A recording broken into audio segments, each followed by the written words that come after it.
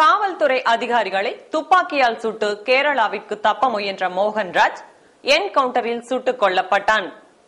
சிறுமி கொலை வழக்கு தொடர்பான விசாரணைக்கு பொள்ளாச்சி அழைத்து சென்றபோது இச்சம்பவம் நடைபெற்றதாக மாநகர காவல்துறை ஆணையர் சைலேந்திரபாபு தெரிவித்தார்.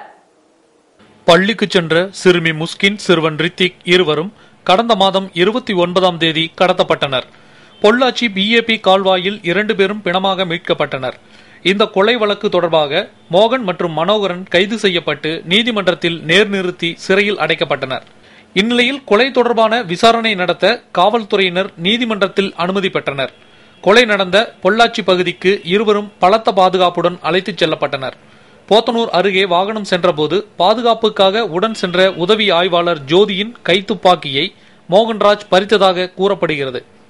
உதவி ஆய்வாளர் முத்துமாலையை நோக்கி சுட்டதில் அவரின் வயிற்று பகுதியில் குண்டு பாய்ந்தது.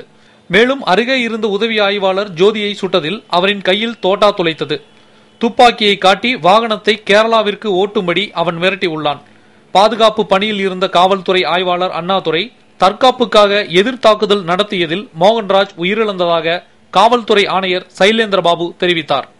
மோகன் அப்படிங்கிற மோகன கிருஷ்ணன் ஒரு போலீஸ் ஆபீசருடைய துப்பாக்கி எடுத்துட்டு மிரட்டி உடனடியாக இந்த வண்டியை பொள்ளாச்சி போகக்கூடாது, கேரளா தான் போகணும் அப்படின்னு சொல்லி மிரட்டிருக்கான். போலீஸ் ஆபீசர்ஸ் உடனே அதெல்லாம் போகாதுன்னு சொல்லி துப்பாக்கி கீழே போடுன்னு சொன்ன உடனே ஒரு சப் இன்ஸ்பெக்டர் துப்பாக்கியில் சுட்டுருக்கான்.